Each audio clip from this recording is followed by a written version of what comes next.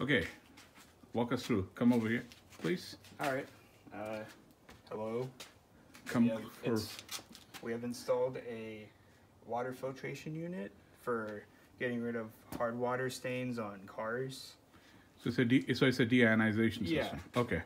And what we've done is basically we have a hose that connects straight to this for the deionized water.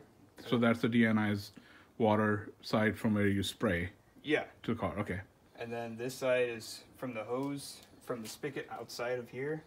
And we have a Y joint. Let's see what you're talking about. So, So we have this Y joint here, or V joint, and basically the hose that connects to the filtration unit plugs in right here. so that's a quick disconnect. It's a quick disconnect, yeah, Okay. like that. And then if you want to use that, you just first turn on the water, and then you use this, then you turn it off. And then when you want to use a power wash or something like that, same thing, you just turn this on. So you did your first car wash. Yeah. And after that, you did the rinse. Walk us through a little bit of your experience so far. It was great. Well, we're not really supposed to be washing cars in pure daylight, but I mean. Sunlight, yeah. But it looks like the car water beat it pretty well. Yeah. I think it's hasn't left any spots. Yeah. I think it's a pretty good. Good investment. So what's the total expense on this thing?